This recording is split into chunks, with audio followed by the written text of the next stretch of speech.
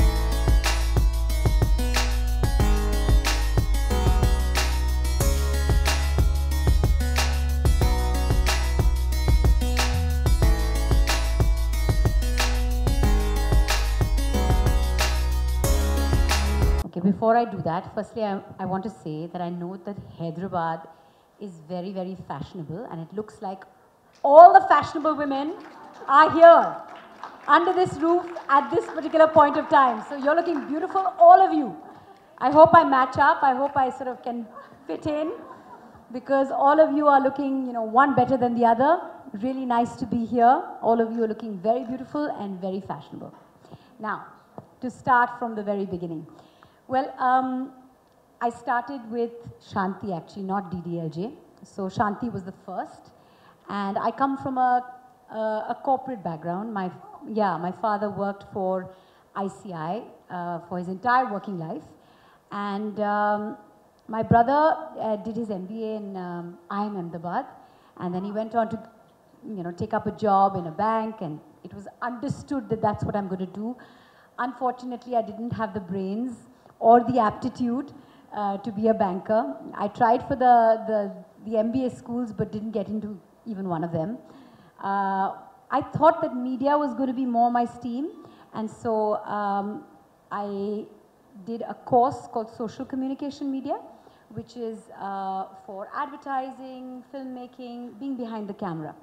And when I was doing my internship somewhere, with a person called Prahlad Kakkad. He's the pioneer of ad filmmaking, and I was doing my internship with him, and it was a case of somebody seeing me like during the shoot and saying, would you like to come in for an audition? And I had no expectations from it, but I went along for that audition.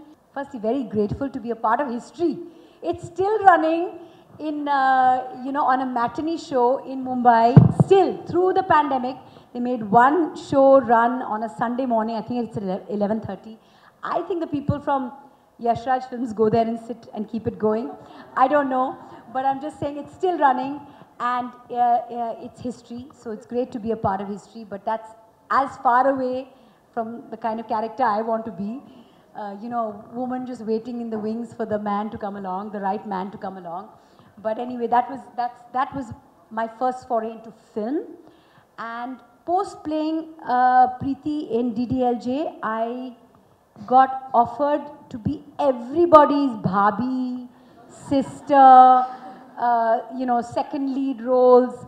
And I just, you know, took a call at that particular point of time saying, if I'm getting a role like Shanti, which is a, you know, strong, positive, dominating kind of character on television, and then I've done Preeti. I love playing Preeti. It was fun. It was interesting. I got to shake my hips first time in front of a camera.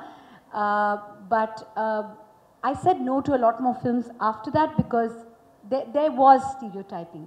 Things have changed now with the web opening up and with different kind of cinema being made also now. But back then, if you played a Didi, if you played a bhabhi, if you played a younger sister, that's all you got after that. It was very difficult to cross over from there to anything else.